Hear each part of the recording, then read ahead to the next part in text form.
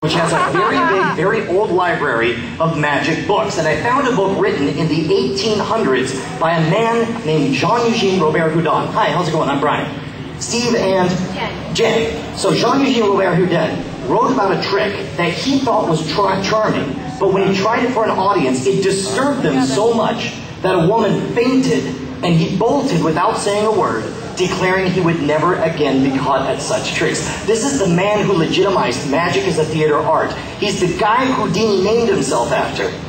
And this is the trick he only tried once. Steve, right? Hold out your left hand, palm up just like so.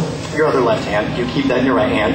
Keep that in your right hand. This in your left hand. There we go. I tried to keep it simple. All right, now Steve, I need you into the mic to describe in as much detail as you possibly can what object is inside that little silver box.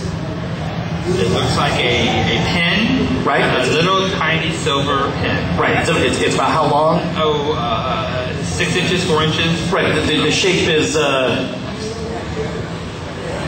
round. Right.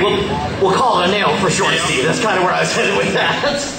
But the small 4-inch metal thingy will work just as well. Here, you do me a favor, Jen, and hold that at the nail at all times. That way, even the folks in the back can at least catch a glimmer of what's going on. Wait, see what I'm doing? I'm pointing this at the nail. There we go. And now we have light on the nail. There we go. Okay. Your job, Steve, is to be the eyes for the folks in back who can't quite see by describing in detail, play by play, every single thing I do, starting right now. He's licking it? That's very good with the licking, Steve. Thank you. Keep going. Here we go. He's looking at his eye, tapping his eye, looking at his eye. He's putting it in his eye. He is putting it in his eye. In his eye. He's rubbing it in his eye. He's freaking out now. It's all the way in? Yes. Okay, good.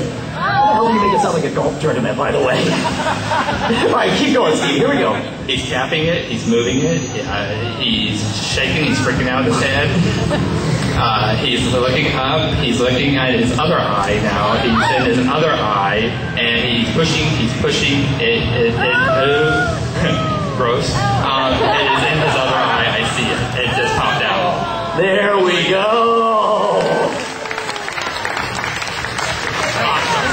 Now, that was pretty good, but let's see if we can take that one step farther. You guys are doing a great job. In fact, I'm going to let you trade jobs. Steve, you keep that pointed at the nail. Jen, you describe everything starting right now.